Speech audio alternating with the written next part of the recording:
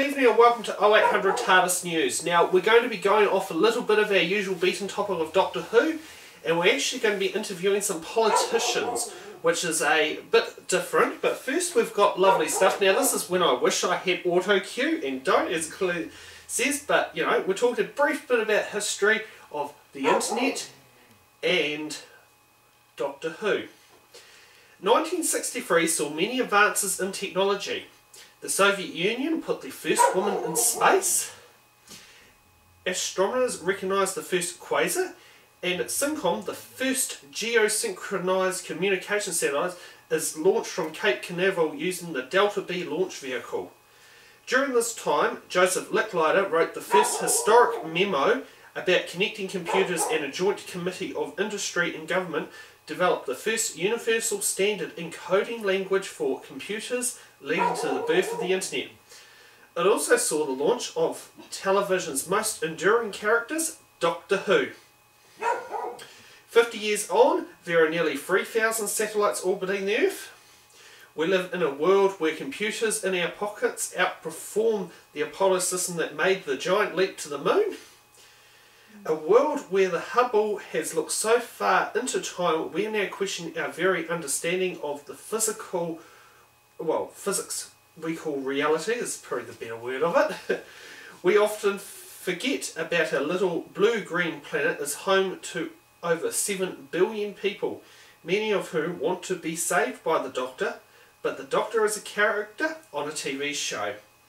In the real world, it's up to us to make the decisions. To understand what we can do right, we have the pleasure of being joined by two hard-working people dedicated to helping New Zealand make the most of opportunities we have in front of us. Our guests have a solid understanding of the problems facing New Zealand, and more importantly, they want to do something about it by getting elected to Parliament. Today on 0800 Tardis News, we're joined by Laila Harre, the leader of the Internet Party, and Callum Valentine, the candidate for Wellington Central. So, Laila, we'll tell a bit about yourself first. What are you famous for? Well, first of all, I want to say this is awesome, and it is this kind of show that makes the internet what it is. The greatest thing we have, owned by us collectively as humanity, that is made up of all the content that's created by people like you, Sam. So I just think it's awesome that you're doing this in your living room. And it's the kind of innovation and opportunity to create content that all New Zealanders should have access to with good, high quality, cheap internet services. Yes, and yourself, Callum? What are you all famous for? Well, my expertise is in social media. I kind of grew up with the internet, and I think I'm very fortunate to be part of a generation who doesn't have to touch a line of code in order to interact with computers in the way that I do. I mean, I'm an arts graduate, and I'm very thankful to be able to go to work every day and to create and to write in a way that instantly reaches people. And that's a really important resource to me, and I think I'm very lucky to live in a time when I can actually spend all day on Facebook. God, I think all of us would like that as a job. So, Laila, I'm sure all fans would like to know, when did you last watch Doctor Who? Well, John Pertwee was Doctor Who last time I watched it, I'm afraid. I've probably caught glimpses of later Doctors, but as a sort of serious Doctor Who watcher, I'm afraid my days were pretty early. Now, were you in black and white or colour? Well, actually, I didn't even have TV till I was 9 years old, because I grew up in Fiji and there was no television there. So we would come home for school holidays and kind of sneak things on black and white TV. I think colour TV, my grandparents must have got it. And when did colour TV come to New Zealand? Yeah, so they probably got it soon after that. Yeah. And yeah, I guess I saw most of my Doctor Who in colour once we moved back to New Zealand. Okay, and Callum, as we already know you're a fan of the show from what you've previously told me, what made Doctor Who appeal to you? Doctor Who to me, it's amazing that this is quite a low budget show by the standards, particularly of things like HBO or it's made on a very modest budget, but the power of the stories and the kind of episodic nature of it is really appealing to me. It's very different than a lot of sci-fi. Like, it's not hard sci-fi, it's more of an almost soap opera kind of atmosphere.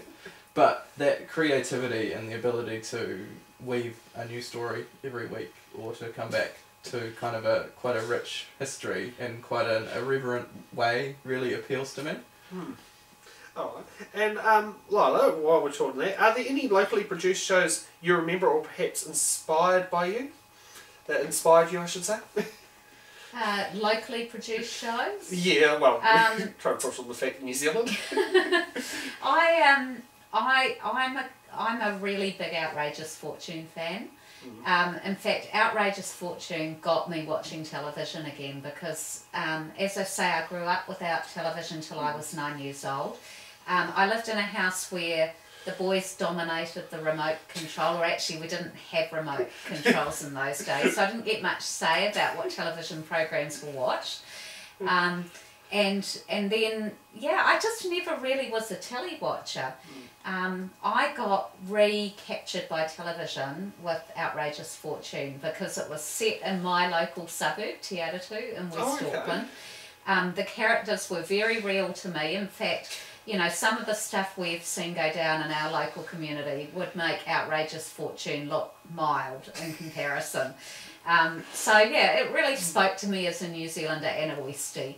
And that's then triggered me into watching series in a binge-like fashion that I've missed over the last sort of few years of the renaissance of television. So yeah, I did Mad Men from start to finish in a few compulsive nights and weekends where it was just one more episode. I know that feeling perfectly well. Doctor Who's just as addicting. Yeah. Might be the next one to be addicted to. It sounds like it. I've got Borgin on my list at the moment and I've just started that. Yeah, we'll try Shameless after that as well. Okay, look, I have a lifetime of television to catch up on. That's the election, if you Yeah, well, exactly. That's the first focus. Yeah. Yeah. Now, Laila, what inspired you to become the leader of Internet Party? Two or three things really. First of all, the situation in this election year, I think, is a really serious one for New Zealand. We are at risk of New Zealanders re-electing a national government, which has done enormous damage to our country over the last 6 years and cost us a lot of opportunities in our development. But we're not at risk of re-electing that because too many people are going to vote national. The biggest risk we have is that too many people don't vote at all. And in the last election, 1 million voters who were eligible to vote didn't vote. That's the same number of people who voted for national. So the first reason I said yes to this job was because I knew that it was a new, exciting movement that had the chance to reconnect people to politics and to help get those voters out.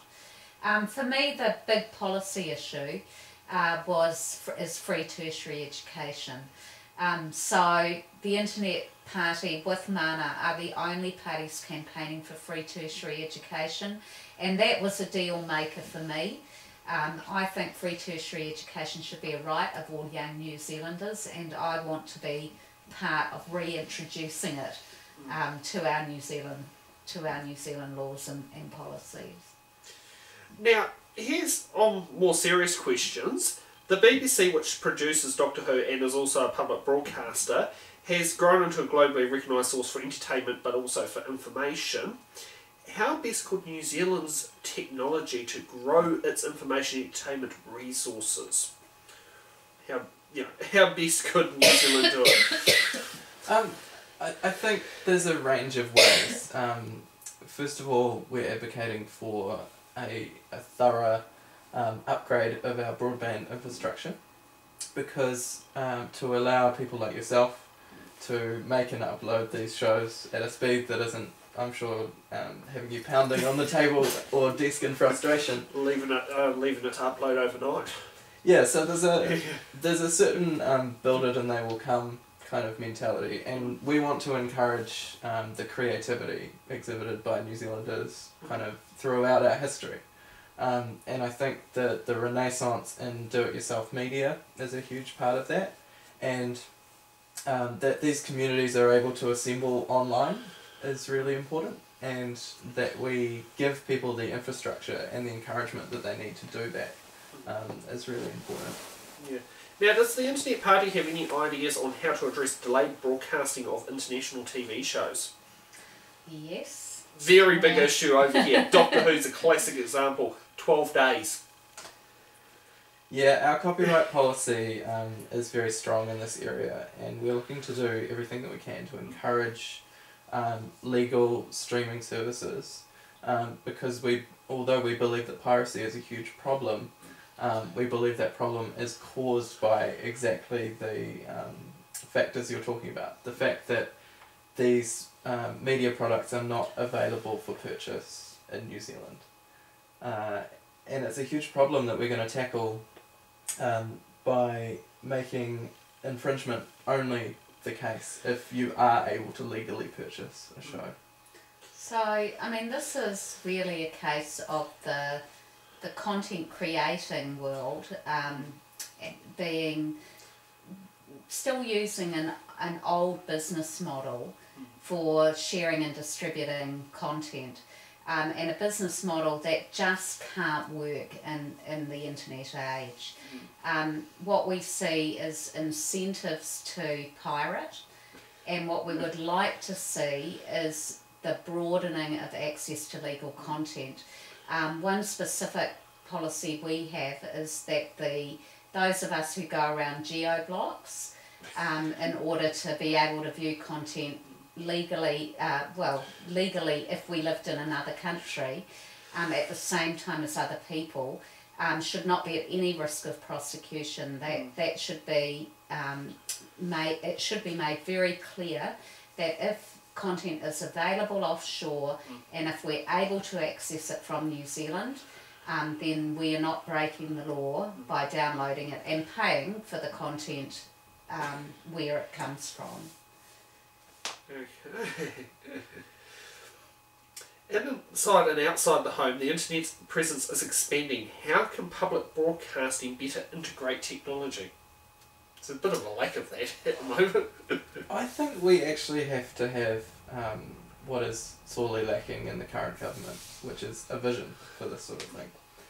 And you have to take it right back to a starting point and say, what would a public broadcaster look like if it was iterated in the internet age? So if the BBC or if TVNZ were to come into existence now with the technology available, I don't believe it would be a broadcast network. I believe it would be a very interactive, social media driven YouTube kind of channel where people can self-access educational resources, where people can interact with the shows directly and kind of tailor their own media.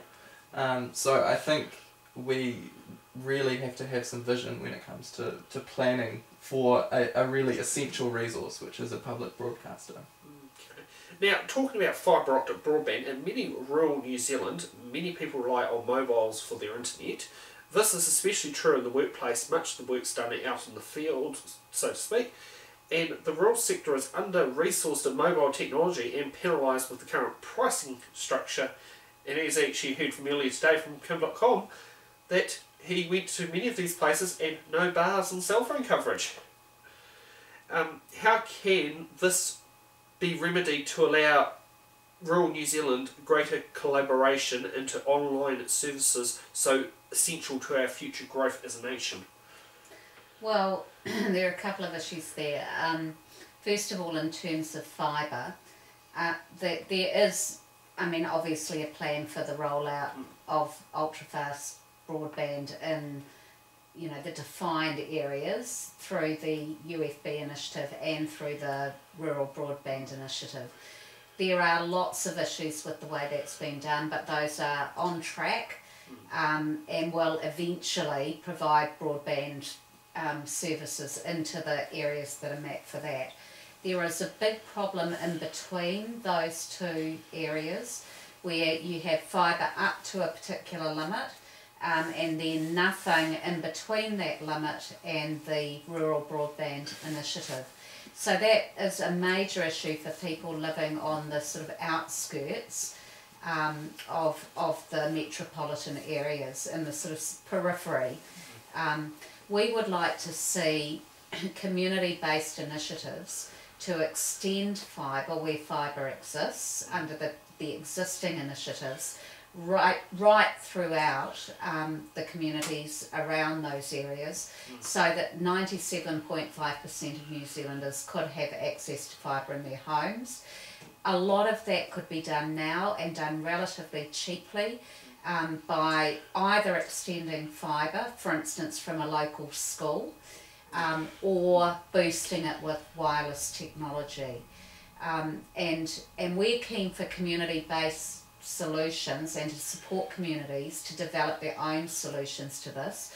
That will require us to have a big deregulation of control of the fibre service and the wireless services in that sort of space that isn't currently served. And we need, there will be issues around access to, trenches, people being able to literally dig for themselves if necessary, because the actual fibre is a relatively cheap part of the system. The problem is the resources that are needed to dig it into the ground, or to carry it overhead on lines, and we think those are solvable by communities, with the government enabling communities to do it for themselves. The alternative is going to be guerrilla wireless, guerrilla broadband, because people are going to start doing it for themselves, and frankly, I wouldn't blame them. Well, we already have one company in the local area, Foxnet, basically really pushed it on Foxton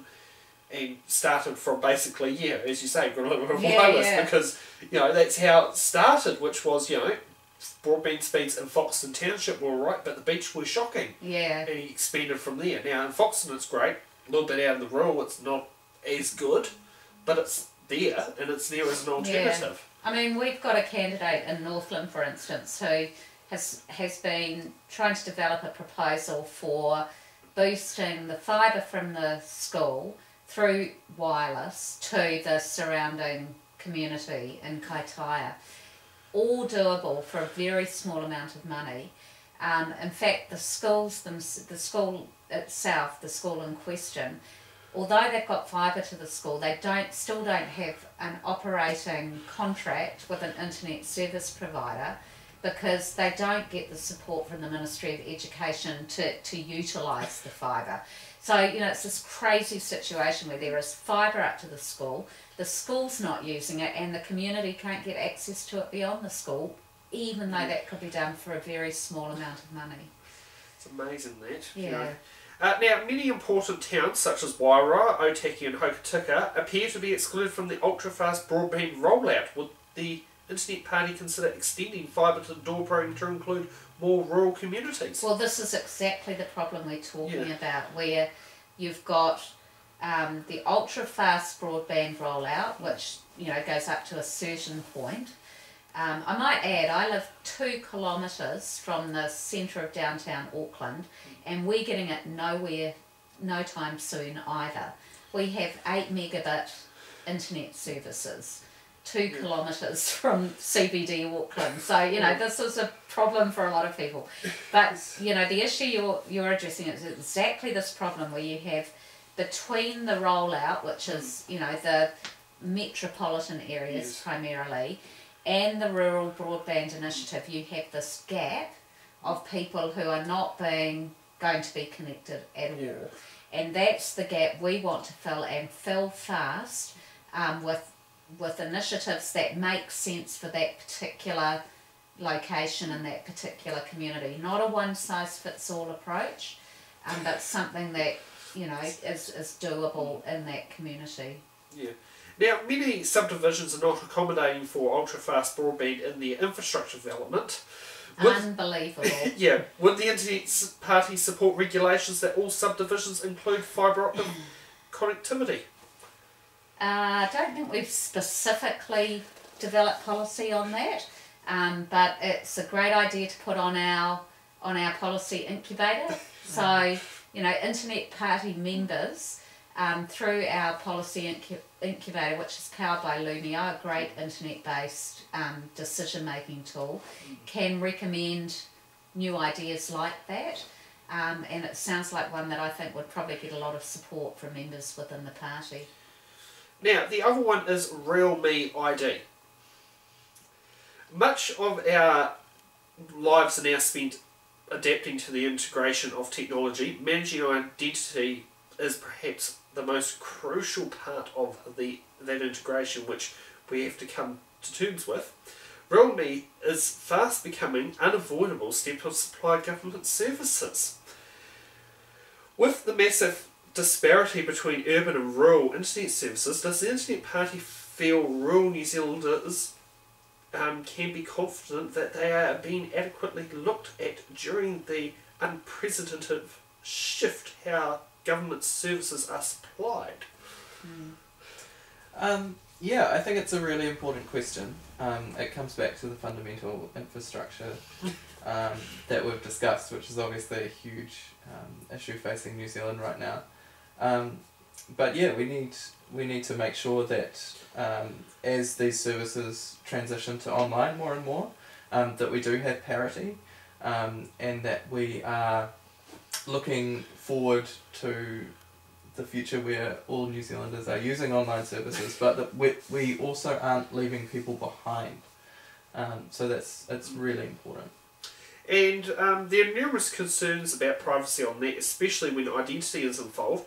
Are there any other areas of RealMe ID system that you feel should be improved?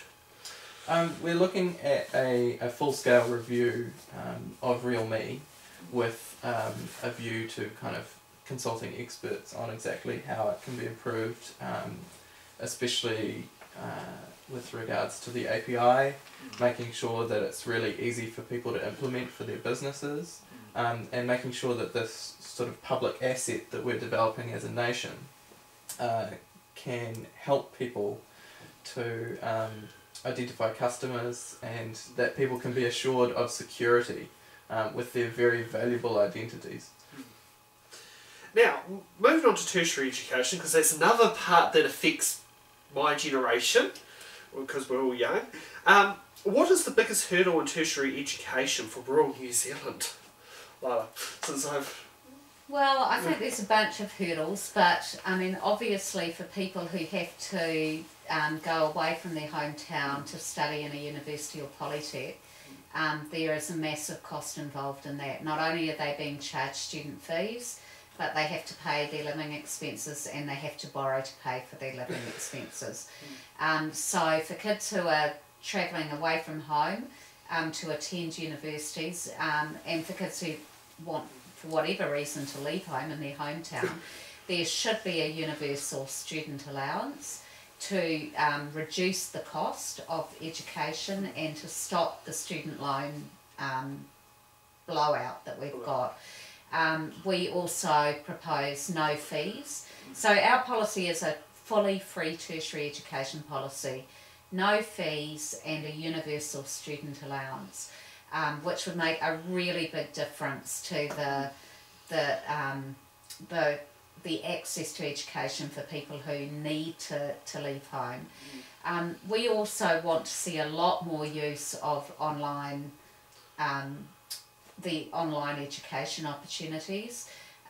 We know that there are already lots of non-assessed courses that you can do online. So we've got lots of online learning, and lots of that's free and lots of it's great, but it doesn't earn you it's not assessed and you don't get credits for it. So we need to see improvements in access to accredited online learning, so that people don't necessarily need to leave home or leave home as often in order to participate in tertiary education. And are there any aspects of StudyLink you feel need improvements? Well, I don't like StudyLink full stop, and we would get rid of StudyLink if we had universal student allowances, because the whole StudyLink thing is built on, maintaining a student loan system. Yes. And we want to scrap the loan system and fully fund tertiary education, including living allowances.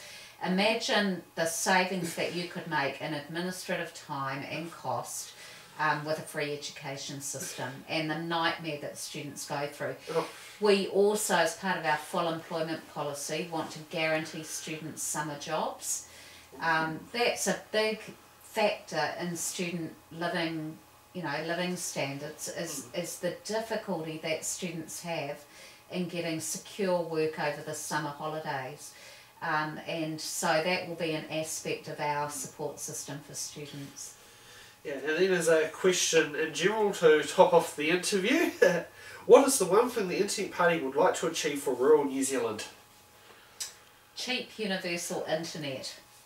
Yeah, it was really inspiring. I was reading up on the broadband for the Rural North program, which is a lot of the inspiration for our kind of model of how to get fibre everywhere. And just to see farmers out digging ditches to lay fibre, it was a really amazing video to watch. It was a little piece that the BBC did. And the anchors were kind of just almost really surprised that this was happening and that you could actually just lay cable for yourself. So that it was a really inspiring thing to see, and something the Internet Party wants to support completely. We want to get out of the way of communities and sort of let them come together and acknowledge that the internet is a community project, but we can also have old-fashioned community projects around that internet. Yes. I'm sure we'd have Doctor Who digging trenches if he got the chance. Or if she got the chance. Oh, you have to sit there and do it. Can I time or change their sex? I don't know. Well, actually, it has been suggested with You're the war way too doctor. conservative, you Whovians. Yeah, well, I mean, there was the 50th anniversary. There was suggested that when the war doctor was born, that could have been the way that could have happened. Because the regeneration was a lot different to the rest of the regenerations. It was regenerated, and it was by, what's it called, like a potion or something that did it. Something completely different. So that might be the only chance for it to happen properly. Well, I think with Russell T Davis laying the foundation of the new series, he's definitely very LGBTIQ friendly. So I think a transgender doctor is definitely not out of the question. Actually, I do remember the episode where, what's it called? David Tennant played, was it Cassandra got into David Tennant, and he pulled it off so good. There you go. Yeah, so yeah, I mean that has happened. Yeah. Well, I'd like to thank you both for coming down to my house for this. Thank you for having us. Yes. Thank you very much for having us. Oh yes, yes. And any messages you'd like to give out to the fans? Well, I think that the this election is a bit like the Tardis. It kind of looks small from the outside, but when we get in there and actually use our votes, it is enormous, and the possibilities are endless. And so the most important message for Whovians everywhere is enrol and vote. We can change the government, but we need your help to do it. If you'll vote for us, we'll tell you the doctor's real name. Now that's treating. Can you uphold that policy? That's the bombshell. September 15th. September 15th. September 15th. Oh, okay. Well, that would be an exciting day. So, thank you for joining us on the show today, and it's great to have Laila, Harre, and was it Callum, Valentine in the studio, and also to the two tag-alongs that are sitting behind him, who have been so quiet. Yeah. And if you want to be part of the show or got any suggestions, feel free to contact me. My email address is sam@0800tardis.co.nz. Very simple and easy to remember. Or you can also message us on Facebook. And now you can even follow me on Twitter if you haven't done that yet. Amazing how many people I've little random ones that start following me. But yeah. So from us, we'd like to thank you for watching. And you can see us either online, on the show, or in person. Thank you and good night.